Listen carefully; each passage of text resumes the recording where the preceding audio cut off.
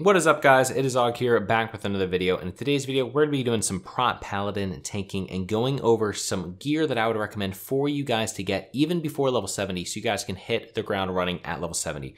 Within 2 hours of hitting level 70, live on stream at twitch.tv/Arleus, we were able to head over into Karazhan and actually tank Prince. Prince is one of the hardest hitting bosses and can hit easily 5,000 and double hit those 5,000, so easily 10,000 in a global, and so he's really difficult to tank. It took about 3 attempts, but we were able to get him down, and we only had 2 hours played at 70.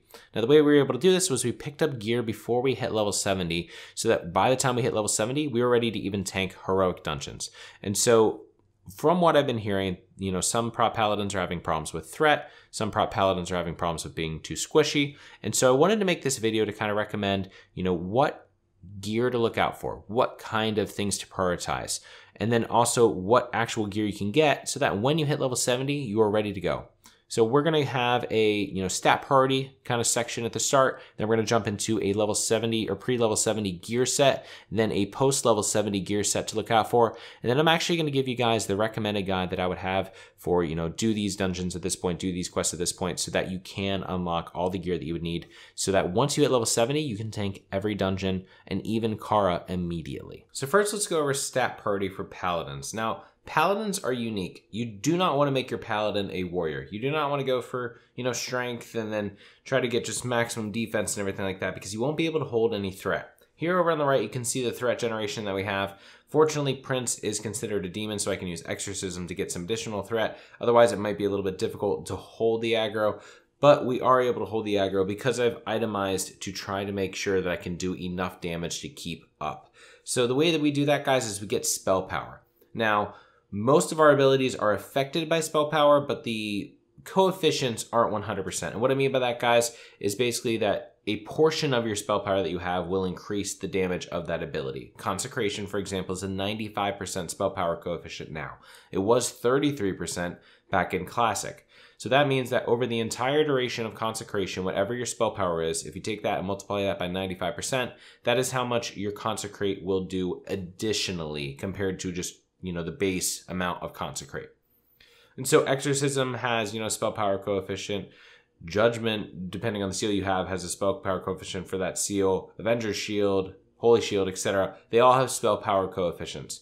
Typically, those coefficients are going to, range between about 33% and 70%, obviously with Consecrate being at 95. And so the spell power isn't massive. You shouldn't go for a full spell power build, but you do want to have some spell power in order to be able to keep threat off of the people who want to pump as much aggro as possible. You also want to have intellect, because at the end of the day, we use intellect as a resource to use all those abilities. Now you're going to see here that my intellect is basically maximized at all times. Reason being, I'm getting healed and I'm taking a ton of damage. Paladins in TBC, and technically with pre-patch as well, get the new ability called Spiritual Attunement. Now what that does is it heals us whenever we get healed by somebody else. It gives us 10% of that healing as mana. So if we're taking a lot of damage, we're getting healed a ton. So there's a fine balance between taking too much damage and taking too little damage where we don't have enough mana to sustain. And so because we do want to still take a little bit of damage while tanking, we don't want to be just purely tank and just take none. We want to have a lot of stamina as well.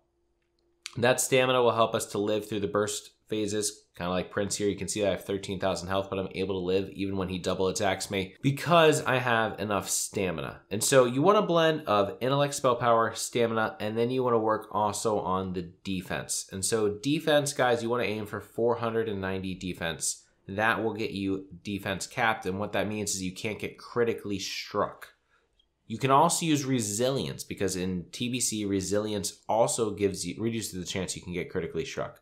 So blending resilience with defense, we can reach the point where we can't get crit, and then that is basically the goal that we're going for. So as far as a stat priority goes, guys, you want to focus on stamina and defense while keeping your spell power up at a reasonable level. I would recommend keeping spell power up at least 200 spell power. That way you're able to keep aggro at all times. And then try to have intellect and potentially strength, because strength helps you with your block, as fillers from there. So now that we know the stat priorities, we can run through the actual gear itself. I'm going to have kind of a listed thing down the line at the end of the exact methods I recommend taking and the exact path I recommend taking in order to get all this gear. But let's just run through the gear itself and I'll talk about where to get them. Myrmidon's headdress comes out of Steam Vaults. And so once you hit level 68, probably you can run Steam Vaults. There's a quest giver right by the summoning stone in the Coilfang Reservoir. Pick up that quest, go kill the last boss. It's as easy as that and you get this headpiece. This headpiece is really good because there's a ton of stamina and the defense rating. This really helps you propel to 490-ish defense, so you become uncrittable.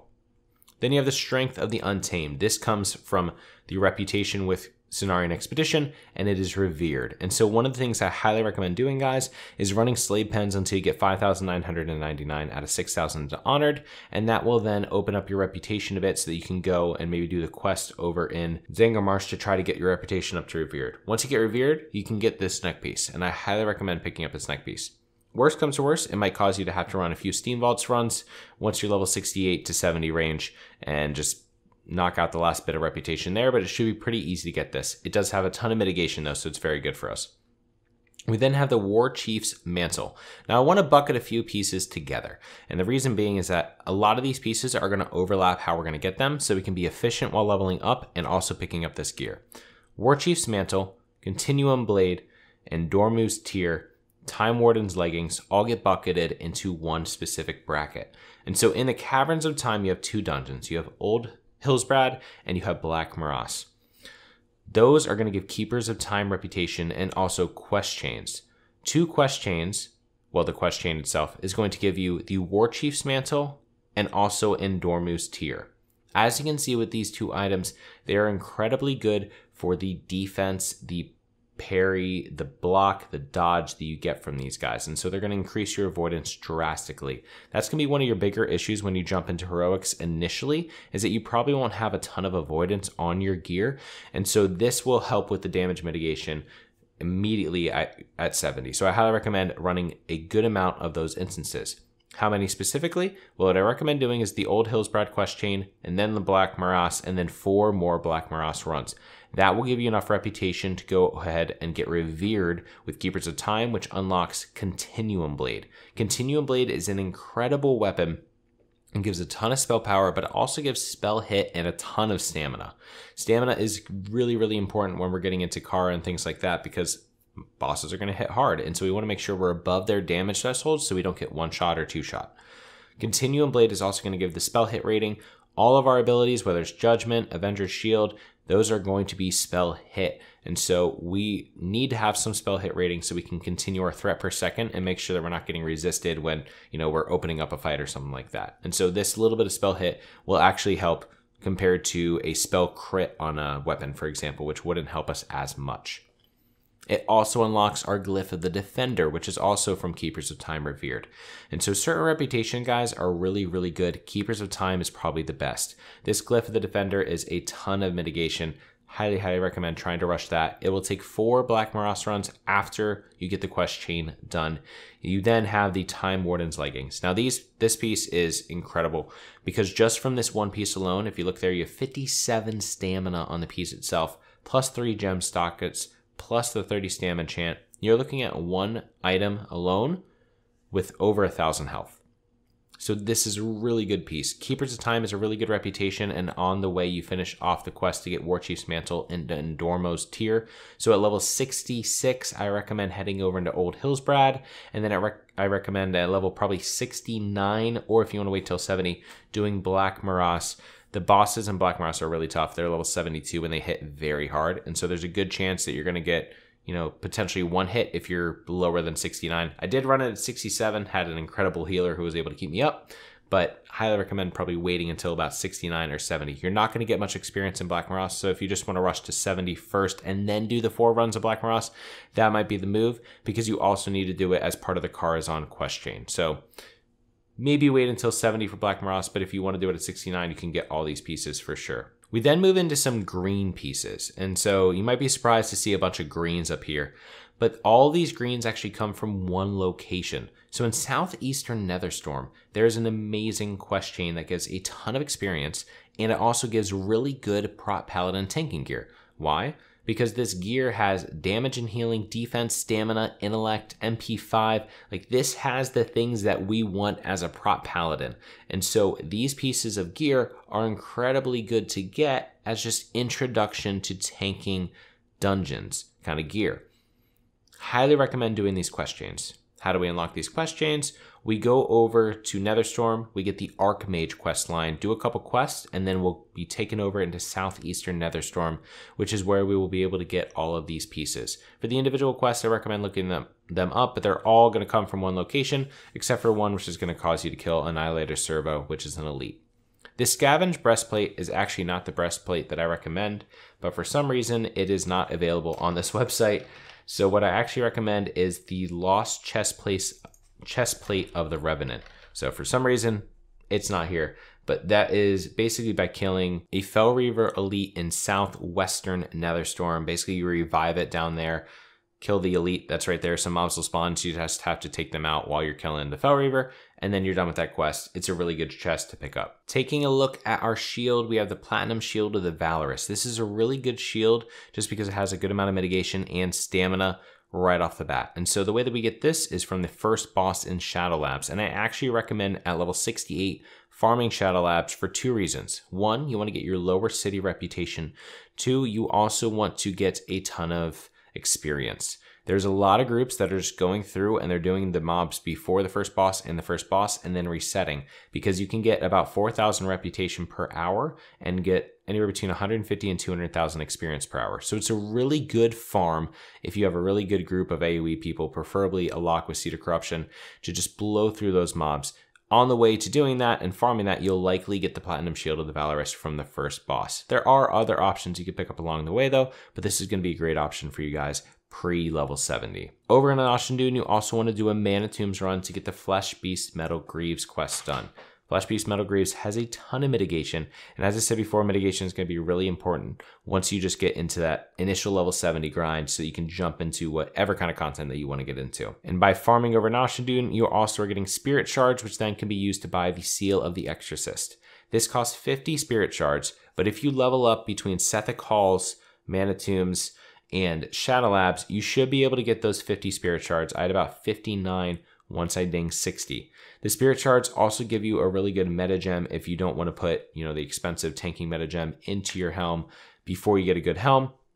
And that is the Swift Starfire Diamond. That is 12 spell damage and minor run speed increase. You get that for 8 Spirit Shards.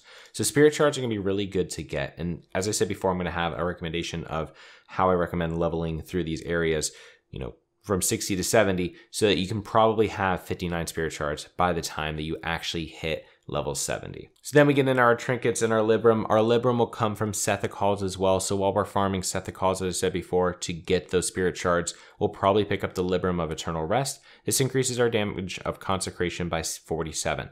Now bear in mind, this doesn't mean that every single tick of Consecrate is going to do 47 more damage. What it actually means is that 47 divided by 8 is going to be individual tick benefit. So it's about 7 more damage per tick, which is still very good. Then our two trinkets, we have Dabbery's Enigma. This is another quest out in Netherstorm. It's only, I think, a 3-part quest chain, so it's not too bad. A lot of people are looking to do it and looking for group right now, but it gives you an incredible trinket that synergizes really well with your other trinket, which is Figurine of the Colossus. So Dabbery's Enigma gives you just 30 defense rating right off the bat, which is great, but then it increases your block rating by 125 for 15 seconds. That is about 15% chance to block. So we already have 18% chance to block. That will increase it to 33% chance to block. Then if you have Redoubt up, that's another 30%. So that's 63%. And then if you pop Holy Shield, that's another 30%. That's 93% chance to block. If you have this Dabbery's proc, Redoubt, and Holy Shield. All of them synergize then with Figurine of the Colossus. Figurine of the Colossus increases your block rating by 32, which is a lot. And then it also causes you to be healed every successful block by 120, and it lasts for 20 seconds. In a lot of situations, you're going to be AoE tanking a lot of melee mobs, which means you're going to be, getting hit a lot. If you have a high amount of block, which synergizes, as we said before, with Dabbery's, then we are able to get a ton of healing. This is also going to be an AoE farming trinket because if you have a bunch of mobs hitting you at once, you're going to be able to heal yourself up a ton. So I highly recommend the Figurine of the Colossus, 1 for the mitigation, but 2 for the on-use effect if you're going to be taking a lot of damage and you just want to help your healer out and keep yourself up. So that runs through the gear that I would recommend getting. You can get all this gear before level 70, and you can see the stats down here. You'll have about 10.5k health, which is actually pretty good. This is based on these talents as well, which is the standard talent build. I do go 1 point into Reckoning, and I don't get the spell warding. Instead, I get the improved Seal of the Crusader. It just helps our groups to go a little bit faster, but you can get spell warding instead of having these two. But standard talent builds, you also have a good amount of armor. You have 480 defense, which is not defense capped. And so if you want to swap out some of these blue gems for yellow gems instead to try to get that defense rating up to 490, you can. But in dungeons, the mobs also aren't level 73, so they're not boss level mobs. And so you don't need 490. You need about 485. You also get a little bit of crit chance reduction from the resilience. So make sure when you're adding these two together that you also add in the resilience rating that you have from Seal of the Exorcist. And so if you were able to get to about 487 defense, you would be capped. You would be at that 490 equivalent. And so if you want to swap out some of these gems to try to hit that, definitely go for that. You can see overall though, we have 60% avoidance from this, while still maintaining 266 spell power. And this is probably the most important part that a lot of people are missing, is that they don't have a lot of spell power, and so they aren't able to keep threat. Threat per second while doing these runs is incredibly important because you're able to keep aggro and you're also able to burn through the mobs quicker. So make sure that you have some gear with some spell power on it, or else you're not going to be able to keep aggro off of your group. Once you hit level 70, guys, you'll be able to run the dungeons, heroics, Kara, potentially even. And so here's some gear that I recommend kind of aiming for and, kind of guiding you as to where to go farm certain pieces. A lot of the gear is going to overlap still from, before level 70, because a lot of those pieces are really good. Time Warden's leggings, Flesh Metal Greaves, Strength of the Untamed, the trinkets, even some of the rings, the Librum, etc. They're very good all the way through phase 1. And so you can definitely keep those items. But there's some new items as well. And so I like to focus on the Righteous set. So the Righteous set you can also get before you hit level 70. I had 2 pieces once I dinged, but you probably won't be able to get all the, well, you definitely won't be able to get all the pieces because the Spalders comes from Botanica, but you probably won't get RNG to get all the pieces that you could get anyways before you hit level 70. So I recommend trying to get the Righteous set. The 4 set bonus is pretty nice because you're able to use your taunt 2 seconds faster, or it has a 2 second less cooldown, which is nice. But your consecration abilities cost 15% less mana, which is really going to help early on because you're not going to have a ton of mana on your gear until we get geared out. The Crest of Shatar is an incredible shield that actually only takes about 6 to 7 hours to farm. Once you're level 70, you can do Botanica, Arcatraz, Mechanar, and you're able to get a very solid amount of reputation per hour. We were getting about 2,500 reputation per run in about 25 minutes. So it shouldn't take you too long to get up to Exalted and pick up the shield. It also has 2 sockets, and so you can, get some more stamina right there. Then there's just some other pieces that I recommend picking up, but you guys can look into each of these pieces. I'll have links to both of these gear sets down below so you guys can check them out. Now that we have all the gear laid out, let's talk about the actual route that I would recommend running in order to get that gear before you hit level 70. So you're going to start off doing, Hellfire Ramparts and Blood Furnace. Make sure to not turn in the Blood Furnace quest until you hit 5,999 out of 6,000 reputation. It's not the biggest deal, though, if you want to leave early. If you want to leave earlier and get over to Cenarian Expedition kind of area earlier, definitely can. Just make sure at least level 61 or Slay Pens is going to be very difficult. At 61 or preferably around 62, head over into Slay Pens. You can do 1 run of Underbog if you want to. If you do want to do one run of Underbog, I recommend picking up Sporegar items. So that's Glow Caps, Boglord Tendrils, Fertile Spores, and Sanguine Hibiscuses before you even head over into the Sporegar area. Then head over into Sporegar, automatically turn in all those quests, get the reputation so you can unlock the quest for Underbog, do 1 run of Underbog, and then Slay Pens grind from there to hit 5,999 out of 6,000 reputation with Cenarian Expedition. Once you hit the reputation with Cenarian Expedition, I recommend doing Cenarian Expedition quests until you're about 65. At 65, or if you want to go a little bit further, that's fine. You can head over into 1 run of Mana Tombs to unlock the Boot quest. I then recommend doing either Nagron questing, Ring of Blood, or finishing off the Cenarian Expedition quests. Or if you really enjoy Mana Tombs, farming mana tombs to try to get to 66. At 66, we're able to go over into Sethic Halls, and we can spam Sethic Halls. Now, the first boss of Sethic Halls drops your Libram. There's not really a drop off the last boss that you really need to watch out for. So if you just want to farm the first boss, that's probably going to be most beneficial to you. Not sure, though, if your entire group will want to do that, but that will be the fastest way to get both reputation and experience and have better chances at the Libram. Run Sethic Halls until 67.5. At 67.5, we want to head up into Netherstorm.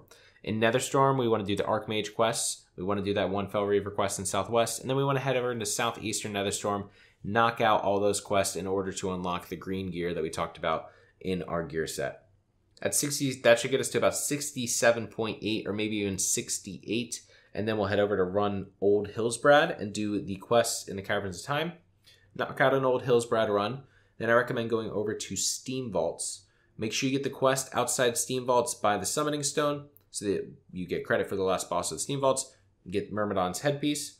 And then from there, we'll head over into Shattered Halls. Now, I recommend picking up all the quests for Shattered Halls before we get into Shattered Halls, and then farm Shattered Halls until you hit, or until you get Figurine of the Colossus. Some people, it might take a long time. Some people, it might be first run. Once you get Figurine of the Colossus, and then you can head out of Shattered Halls and head over into Shadow Labs. In Shadow Labs, recommend the first boss spam if possible, but you also could do the whole instance if you want to. First boss spam will just give you the most efficient experience per hour and also reputation per hour. That will get you to level 70. Now, you won't have the Keepers of Time rep if you do this, so if you want at level 69, you can do Black Morass, but Black Morass is going to give you, like, I think 20,000 experience or something like that per run, so the XP per run is really small, so it may just be more beneficial to get the Kara attunement done and not waste one extra Black Morass run. But if you'd like to get reputation with Keepers of Time before you even hit level 70, you definitely can go over there at probably 69 to Black Morass and knock out the 4 runs that you would need. From doing all this, you should have had enough RNG with the few drops that you have, you know, Figurine of the Colossus, the Libram, etc. You should be able to get the pieces that you need. You probably also got a couple pieces of the Righteous and some other gear that you can also use for tanking as well, including that shield. So hopefully this helps you guys kind of prep and be ready to go into Botanica and stuff like this at level 70, be able to do a ton of damage while also being able to tank effectively and not be too squishy for your healers.